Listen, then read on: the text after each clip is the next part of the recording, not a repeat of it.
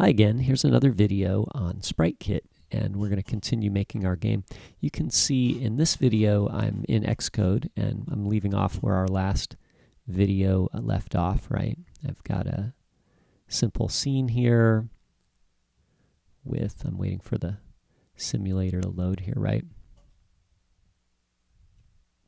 And I've got a simple scene with a character, and then I can tap and he can kind of fly, right? And I've got a ground plane there, and so we've got a little bit of physics going on, right? So let's change this. You know, I'd like to switch this to landscape mode, okay?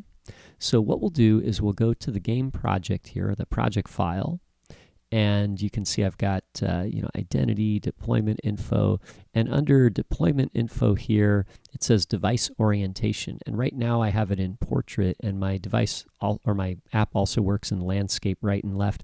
I'm going to turn off portrait, and then we'll test it. So now my app will only work in landscape. Right? Oh, hey, that's very nice, right?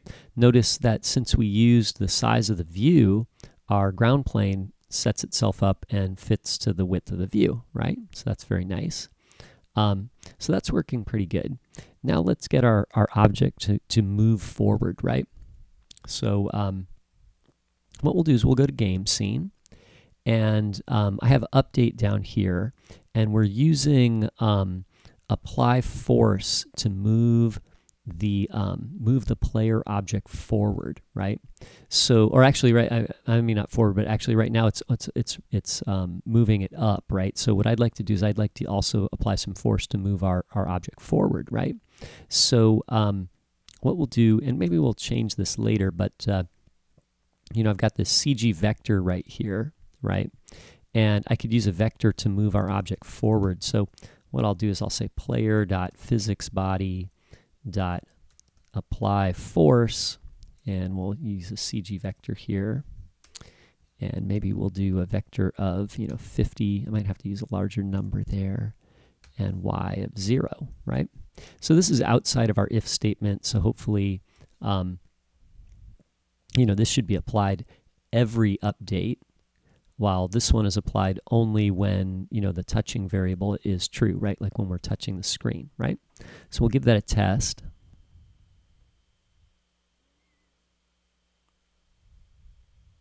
And there's our guy, and he goes forward and he falls off the end of the world. So maybe this is a little too fast. Let's make it like 20.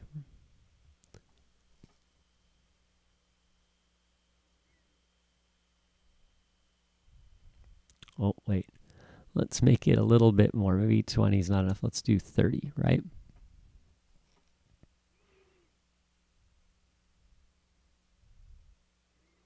Oh, there's my guy, and he goes off the screen there. So that's working pretty good. We have a little bit of a trouble here because the scene isn't following the player. Okay, so what we need to do is we need to set up a camera and have the camera follow the player. Okay, so let's do that. That's our next step. Okay, so let's add a camera to our variables here.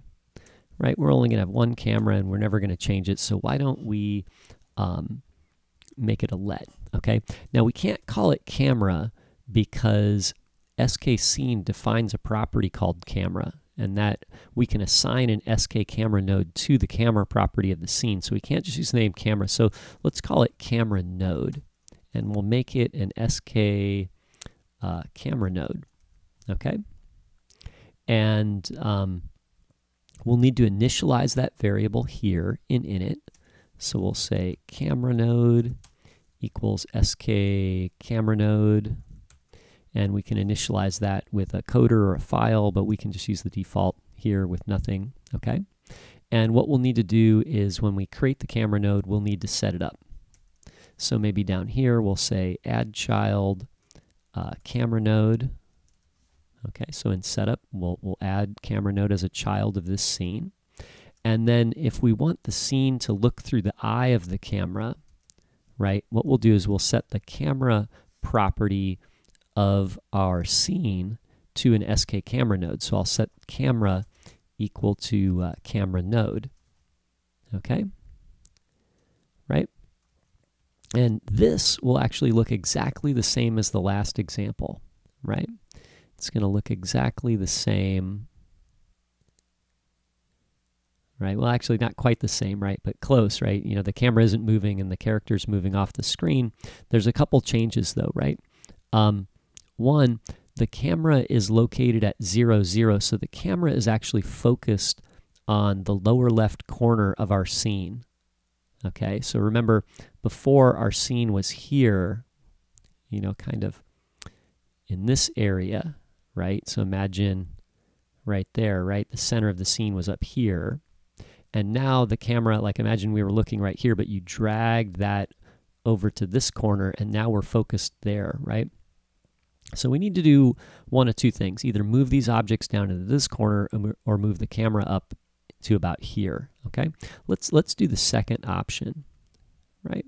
So what we'll do is we'll move our camera. We'll say CameraNode dot position, you know, x equals size dot width, you know, divided by 2, and CameraNode dot position y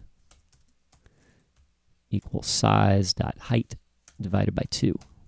Okay, so we'll move the camera to the middle of the screen and then we'll give it a try.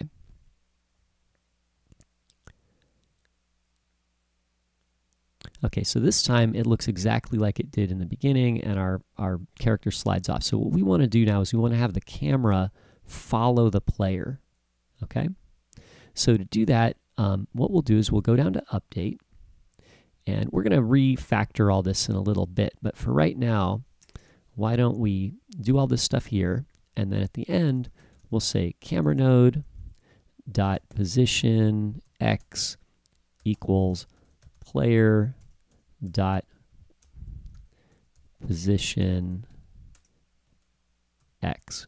Okay, so if the camera x is equal to the player x, then the camera will stay centered on the player. Okay, let's give it a try.